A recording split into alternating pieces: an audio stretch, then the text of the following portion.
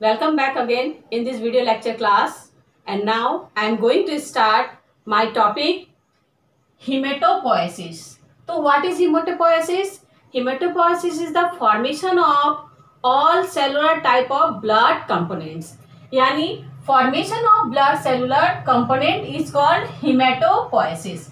Hemato means blood and poiesis means formation. तो normally it derive from haematopoietic stem cell. किससे derive हो रहा है? Haematopoietic stem cell. तो हिमेटोपोएटिक स्टेम सेल के बारे में हम जान लेते हैं. पहले थोड़ा सा स्टेम सेल जान लेते हैं कि स्टेम सेल क्या होता है. Stem cell are those type of cell. क्या होता है? Self renewing type of cell. देखिए स्टेम सेल हमारा क्या है? स्टेम सेल जो है क्या होता है? सेल्फ रिन्यूइंग सेल होता है और इट कैन मल्टीप्लाई. क्या होता है? ये मल्टीप्लाई करता है और डिफ्रेंशिएट होता है into every type of cell with in human body. यानी ह्यूमन बॉडी में जितने भी हमारे टाइप ऑफ सेल्स हैं वो किससे बने हुए हैं? हमारे स्टेम सेल से. तो स्टेम सेल हमारा just like अमोबाइड type of sales है. तो इस तरह स्टेम सेल को अगर हम अगले जब भी टॉपिक पढ़ाएंगे तो स्टेम सेल के बारे में बताएंगे, लेकिन यहाँ जान लेते हैं स्टेम सेल हमारा क्या होता है. नॉर्मली दो तरह का स्टेम सेल हमारा डेवलप होता है. एक एम्ब्रॉयनिक स्टेम सेल जो क्या होता है? एम्ब्रॉयनिक स्टेज में ही हमारा प्रीनेटल या पोस्टनेटल स्टेम सेल्स होता है. और दूसरा हमारा क्या? Adult stem cell. जो एम्ब्रॉयनिक स्टेम सेल है वो आपका एम्ब्रॉयनिक स्टेज में ही आपका प्रीनेटल या पोस्टनेटल किडनी है, लीवर है, उनके स्पिन है, उससे डेवलपमेंट होता है. एडल्ट स्टेम सेल जो होता है ये फर्दर हमारा क्लासिफाई करते हैं हम क्या? MSc मतलब muscles stem cells. HSC means haematopoietic stem cell. तो हमारा ब्लड का फॉर्मेशन जो हो रहा है वो कहाँ से हो रहा है? इसी हिमेटोपोएटिक. तो हिमेटोपोएटिक क्या होता है? हिमेटोपोएटिक जो है हमारा एडल्ट में हमने बताया स्टेम सेल में कि मसल स्टेम सेल है आपका. फिर क्या है? आपका हिमेटोपोएटिक स्टेम सेल है और ये आपका न्यूरल स्टेम सेल है. तो हिमेटोपोएटिक स्टेम सेल हमारा कहाँ डेवलप होता है? From the medulla of bone marrow. जो हमारा बोन मैरो है उसके मेडुला में ये फॉर्मेशन होता है.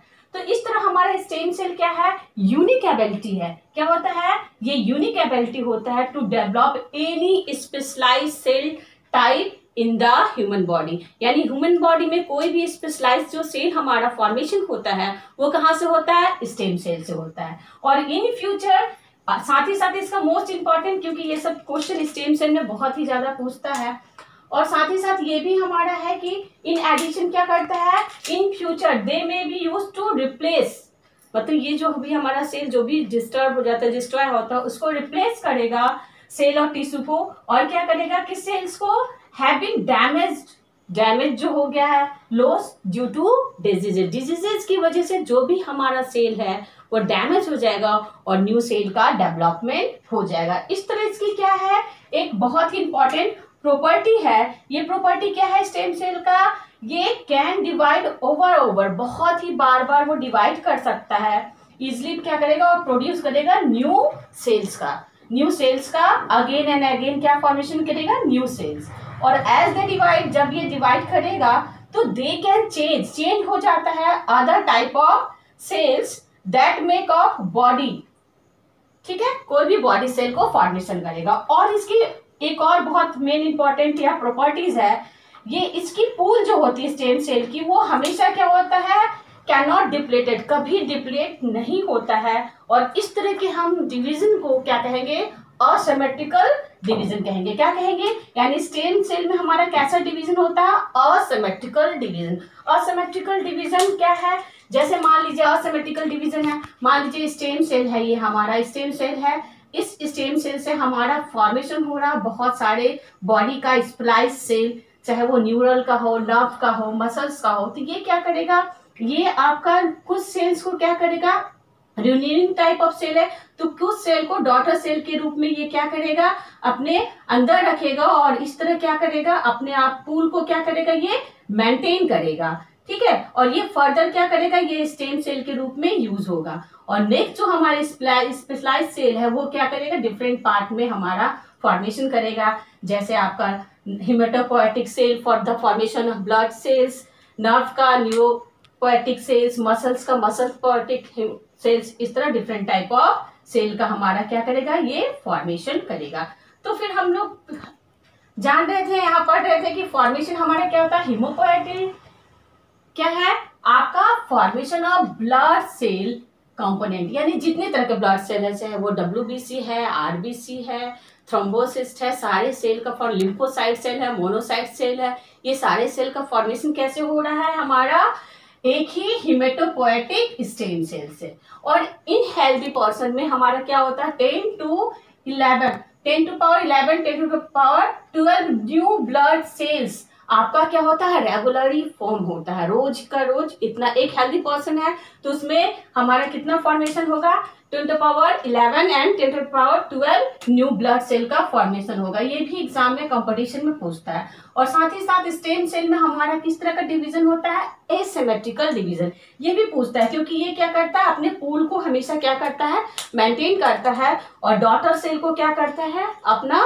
फिक्स करके रखता है। तो एसिमेट्रिकल डिवीजन होता है हमारे स्टेम सेल में, ये वाला भी क्वेश्चन हमेशा पूछता है। तो अब हम आ जाते हैं हीमेटोपोएसिस के प्रोसेस पे। हमारा हीमेटोपोएसिस का प्रोसेस कैसे होता है, कि हीमेटोपोएसिस का जो हमारा स्टेम सेल है उस सेल को हम क्या कहेंगे, हीमेटोपोएटिक स्टेम सेल, हीमेटोपोएटिक स्टेम सेल। और हीमेटोपोएटिक स्टेम सेल हमारा क्या होता है, multipotent stem cell. Multipotent stem cell means क्यों कहें, multi means many, potent means बनाने वाला, हमारा मल्टीपोटेंट स्टेम सेल, यानी all type of the cellular blood components may be RBC, WBC, monocytes, lymphocytes are formed from the same आपका क्या hematopoietic stem cell. So it is called multipotent stem cell. तो first of all क्या होगा, multipotent stem cell हमारा क्या हो रहा है, आपका ये प्रोसेस यहाँ से यहाँ तक का प्रोसेस हमारा कहाँ हो रहा है, बोन मैरो में हो रहा है। ठीक है, तो हमारा मल्टीपोटेंट सेल्स क्या करेगा, फर्स्ट क्या करेगा, डिवीजन, एसिमेट्रिकल डिवीजन करके हमारा क्या बना लेगा, कॉमन मेलानॉइड, क्या है कॉमन माइलॉइड प्रोजेनेटर सेल। कौन सा बनाएगा, कॉमन माइलॉइड प्रोजेनेटर सेल्स। और साथ ही साथ क्या बनाएगा आपका, कॉमन लिम्फॉइड प्रोजेनेटर सेल्स। तो हमारा जो कॉमन माइलोनॉइड प्रोजेनेटर सेल है, ये सेल आपका फर्दर डिफरेंट टाइप ऑफ हमारा ब्लड कंपोनेंट्स, जो सेलुलर ब्लड कंपोनेंट्स है उसको बनाएगा। ये हमारा कॉमन मेलानॉइड प्रोजेनेटर सेल फॉर्म क्या करेगा, फर्दर फॉर्म क्या करेगा आपका मेगा, MKS मीन्स क्या है, mega karyotic stem cell, RBC stem cell, mast cell and myeloblast cell. तो आपका मेगा कैरियोटिक, ये क्या है, mega karyotic stem cell. Mega karyotic stem cell किसमें चेंज होगा हमारा, आपका प्रो मेगा कैरियोटिक सेल्स में। और प्रो मेगा कैरियोटिक सेल्स हमारा फर्दर क्या डिवीजन करके क्या बनाएगा, यहाँ से माइटोसिस डिवीजन स्टार्ट हो जाएगा और यहाँ से ये क्या बनाएगा, प्लेटिलेट्स या थ्रोम्बोसाइट्स, प्लेटिलेट्स या थ्रोम्बोसाइट्स। तो आप हमने ब्लड के कंपोजिशन में पढ़ाया था आपको कि ब्लड का कंपोजिशन जो हमारा प्लाज्मा और ब्लड सेल्स होता है, और ये ब्लड या फॉर्म सेल्स होता है, ये ब्लड सेल्स हमारा क्या क्या था, RBC, WBC एंड क्या था आपका थ्रोम्बोसाइट्स या आपका प्लेटिलेट्स। तो मेगा कैरियोटिक हमारा सेल से किसका बना, मेगा मीन्स बड़ा, कैरियोन्स मीन्स न्यूक्लियस, और आपका ब्लास्ट मीन्स सेल, मतलब इमेच्योर जो सेल है हमारा, यानी मेगा कैरियोटिक आपका सेल से हमारा क्या बना, प्लेटिलेट्स और थ्रोम्बोसाइट्स, कुछ भी कह सकते हैं आप। अब फर्दर यही कॉमन मेलानॉइड प्रोजेनेटर जो है हमारा क्या करता है, RBC का भी फॉर्मेशन करता है, RBC के सेल्स का भी फॉर्मेशन करता है, और ये क्या बनाएगा आपका फर्दर RBC यानी रेड ब्लड कार्पोसल्स बनाएगा। ठीक है, इस प्रोसेस को हम क्या कहेंगे, इरिथ्रोपोएसिस। आपके इस स्टेप को जो मेगा कैरियोट जहां फॉर्मेशन हमारा थ्रोम्बोसाइट का हो रहा है, इस प्रोसेस को हम क्या कहेंगे, थ्रोम्बोपोएसिस। क्या बोलेंगे, प्रोसेस थ्रोम्बोपोएसिस। और RBC के फॉर्मेशन को हम क्या कहेंगे, प्रोसेस को इरिथ्रोपोएसिस। क्या बोलेंगे, इरिथ्रोपोएसिस। ठीक है, जैसे हिमेटोपोएसिस का ही इरिथ्रोपोएसिस। उसी तरह हमारा अब क्या हो गया, इसी तरह हमारा कॉमन माइलोइड प्रोजेनेटर सेल जो है वो मास्ट सेल का फॉर्मेशन करेगा। मास्ट सेल क्या है, एक तरह का कनेक्टिव टिश्यू है जो इम्यून में मदद करता है। ये हमारे स्किन, इंटेस्टाइन, ये सब कनेक्टिव टिश्यू में आपका रहता है और क्या करता है, बैक्टीरियल या फॉरेन जो भी हमारा है उसको क्या करता है, आपको डिस्ट्रॉय करता है। उसके बाद हमारा कॉमन माइलोइड प्रोजेनेटर हमारा क्या बनाएगा, माइलोब्लास्ट सेल। कौन सा सेल बनाएगा, माइलोब्लास्ट सेल। साइज में बड़ा होगा और ये माइलोब्लास्ट सेल हमारा क्या करेगा, फर्दर डिफरेंट टाइप ऑफ, यहाँ तक ये प्रोसीजर बोन मैरो में ही होगा और उसके बाद ये आपका कहाँ आ जाएगा, आपका ये प्रोसीजर हमारा बोन मैरो से कहाँ आ जाएगा, ब्लड में हो जाएगा। और ये क्या बना लेगा, बेसोफिल सेल्स, यानी बेसोफिल्स, ये क्या बनाएगा, basophil cell, neutrophil sales and eosinophil sales. तो ये हमारा बेसोफिल्स, न्यूट्रोफिल्स, इस्नोफिल्स, ये हमारा क्या है, आपका ग्रेनुलर, आपका जो WBC का दो कंपोनेंट होता है, आपका एक ग्रेनुलर और ग्रेनुलर। तो ये ग्रेनुलर आपका क्या है, ग्रेनुलर पार्ट्स है WBC का। तो इसलिए इस प्रोसेसर को, जैसे हमने यहाँ पे कहा थ्रोम्बोपोएसिस, एरिथ्रोपोएसिस, वैसे ही इन तीनों को हम क्या कहेंगे, ग्रेनुलोपोएसिस फॉर्मेशन। क्या बोलेंगे, ग्रेनुलोपोएसिस। ग्रेन्यूल्स होता है, इसके साइटोप्लाज्म में देखिए क्या है, ग्रेन्यूल्स है। तो ये फर्दर जब WBC आप पढ़ोगे तो वहां पे आपको फर्दर ये पढ़ना है। उसके साथ ही साथ मेलानोब्लास्ट एक तरफ हमारा क्या कर रहा है, आपका ग्रेनुलोपोएसिस करा रहा है और दूसरी तरफ हमारा क्या कर रहा है, सेम वही हमारा प्रोजेनेटर सेल हमारा क्या बना रहा है, मोनोसाइट सेल्स बना रहा है।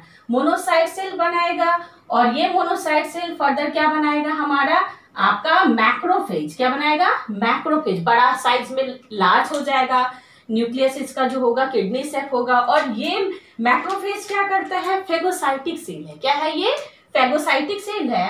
अब पहले ये भी क्वेश्चन पूछता है बहुत, फेगोसाइटिक सेल है और ये फेगोसाइटिक क्या करता है, जो भी हमारा ब्लड में जो भी आपका फॉरेन जो भी चीज आएगा उसको क्या करेगा, इनगल्फ कर लेगा। प्लाज्मा मेम्ब्रेन में मैंने आपको बताया ही है। तो ये मैक्रोफेजेस है। तो हमारा कॉमन प्रोजेनेटर जो हमारा माइलोइड प्रोजेनेटर जो था उससे हमारा क्या बना, by the process of thrombopoiesis से हमारा क्या बना, थ्रोम्बोसिस्ट। इरिथ्रोपोएसिस से क्या बना, हमारा RBC मास्ट सेल बना। और हमारा क्या हुआ, माइलोब्लास्ट सेल से क्या बना, हमारा ग्रेनुलोपोएसिस का फॉर्मेशन से हमारा बेसोफिल, न्यूट्रोफिल्स, इस्नोफिल। ये क्या होता है, ग्रेनुलर कंपोनेंट होता है WBC का, ठीक है। और साथ ही साथ in addition it also form the monocyte sales या मोनोसाइट्स, जिसको क्या कहते हैं, मैक्रोफेज सेल होता है। ये फेगोसाइटिक सेल है। एट सेम टाइम ये हमारा क्या है, जैसे कॉमन माइलोइड प्रोजेनेटर के बाद हमारा क्या, उसी समय डिवीजन, एसिमेट्रिकल डिवीजन से हमारा क्या बनता है, common lymphoid progenitor. Common lymphoid progenitor हमारा क्या है, लिम्फॉइड टिश्यू, जैसे ये हमारा ब्लड में है, आपका सर्कुलेट कर रहा है, तो वो क्या कर रहा है, लिम्फॉइड मींस लिम्फ सिस्टम रहेगा, उसका लिम्फेटिक सिस्टम रहेगा। और ये क्या करता है, इम्यून में हमारा क्या करता है, हेल्प करता है, इम्यूनिटी में हेल्प करता है। तो ये फर्दर डिवीजन के बाद यहाँ माइटोसिस डिवीजन होगा और फाइनली ये क्या बना लेगा, नेचुरल किलर सेल। क्या बनाएगा, NK cell means natural killer cell और it is large lymphocyte cell. क्या होता है, लार्ज लिम्फोसाइट सेल है, ठीक है। ये भी पूछता है कि लार्ज लिम्फोसाइट सेल क्या है, स्मॉल लिम्फोसाइट सेल क्या है। तो natural killer cell is called large lymphocyte cell. ये भी एग्जाम में आपका पूछता है। उसके बाद सेम आपका उसी पीरियड में वो क्या बनाता है, लिम्फोसाइट्स, यानी इसको हम क्या कहेंगे, बाय द लिम्फोसाइट हमारा किस यहाँ से लेके हमारा जो आपका T सेल, B सेल या प्लाज्मा सेल बन रहा है, तो इस प्रोसीजर को हम क्या कहेंगे, जैसे एरिथ्रोपोएसिस, आपका थ्रोम्बोपोएसिस, ग्रेनुलोपोएसिस, वैसे ही हम इसको क्या कहेंगे, लिम्फोपोएसिस मींस लिम्फॉइड या लिम्फ का फॉर्मेशन, जो हमारा लिम्फोसाइट्स का फॉर्मेशन यानी लिम्फोपोएसिस। तो लिम्फोइड सेल क्या होता है, स्मॉल लिम्फोइड सेल जो है हमारा क्या फॉर्मेशन करता है, ये NK सेल जैसे आपका लार्ज सेल है लिम्फोसाइट सेल, वैसे हमारा लिम्फोसाइट सेल क्या है, स्मॉल लिम्फोसाइट सेल है। और ये क्या करता है, फर्दर डिवीजन से हमारा क्या बनाएगा, T सेल। क्या बनाएगा, T सेल बनाएगा। और ये क्या, और T सेल और क्या बनाएगा, B cell. T cell B cell के बारे में क्या जानते ही है कि ये क्या होता है, T सेल जो होता है वो सेलुलर इम्यूनिटी प्रोड्यूस करता है। क्या करता है, सेलुलर सेल में जो इम्यूनिटी प्रोड्यूस कराता है वो सेलुलर। और ये क्या होता है, B सेल ह्यूमरल, तो जब आप इम्यूनिटी का चैप्टर पढ़ेंगे तो इसमें फिर से मैं टी सेल और बी सेल के बारे में बताऊंगी। तो ये टी सेल क्या करता है, टी सेल है हमारा सेलुलर, आपका इम्यूनिटी प्रोड्यूस करता है या प्रोवाइड करता है, और बी सेल हमारा क्या है, ह्यूमरल इम्यूनिटी प्रोवाइड करता है। और बाद में बी सेल हमारा फर्दर क्या होता है, बी सेल हमारा फर्दर बहुत सारा आपका डिवीजन करके आपका मतलब आपका सिंपल क्लोन बना लेता है, ब्लड में के प्लाज्मा में चला जाता है वो, और उसको हम कहते हैं प्लाज्मा सेल। और फर्दर जब कभी इम्यूनिटी का प्रोसेस होता है तो उस समय ये क्या करेगा, वहां से ये प्लाज्मा सेल आपका रिलीज होगा और क्या करेगा, एंटीबॉडी एंटीजन रिएक्शन जो भी है हमारा उस और इम्यूनिटी प्रोड्यूस करेगा। तो बी सेल हमारा क्या बनेगा, बी सेल हमारा बन के क्या बनेगा, आपका आइडेंटिकल मतलब बहुत सारा क्या बना लेगा, प्लाज्मा सेल बनेगा। और ये प्लाज्मा सेल हमारा फर्दर प्लाज्मा में क्या करेगा, रेसिस्ट करता है। ठीक है, तो इस तरह हम लोग क्या देखे यहाँ पूरे प्रोसेस में, हमने क्या देखा, 3 स्टेप देखा प्रोसीजर के समय। सबसे पहले क्या देखा कि स्टेप, पहला स्टेप हमारा क्या है, स्टेम सेल से। स्टेम सेल से हमारा जो बोन मैरो में बन रहा है हमारा, जहां तक वो बोन मैरो तक फॉर्मेशन हो रहा है,